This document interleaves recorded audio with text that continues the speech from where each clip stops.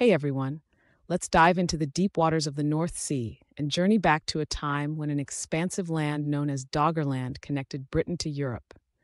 This mysterious place now rests beneath the waves, but it once served as a vital corridor for Mesolithic hunters and gatherers. During the last ice age, glaciers locked up enough water to drop sea levels by up to 120 meters compared to today.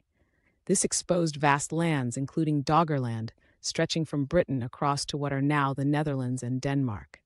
This fertile ground wasn't just a pretty place, it was a powerhouse of biodiversity and a critical human migration route. Life was rich here during the Mesolithic, roughly 10,000 to 5,000 years ago. Imagine communities thriving on the abundance of the land, using elaborately crafted tools from flint and bone. Archaeological finds like microliths and butchered animal bones paint a vivid picture of these adept peoples. Advanced seismic and geospatial analysis has allowed scientists to map Doggerland's ancient rivers and settlements, revealing its vibrant topography. But nothing good lasts forever.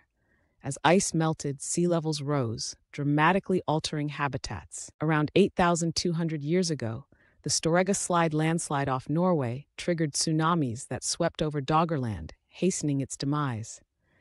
This environmental upheaval forced its residents to seek refuge on higher grounds, shaping the demography of northern Europe.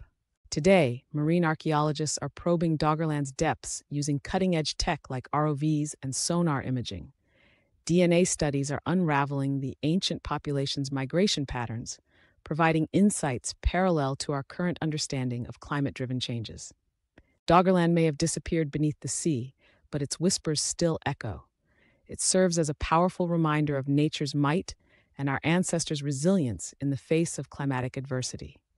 Until next time, stay curious.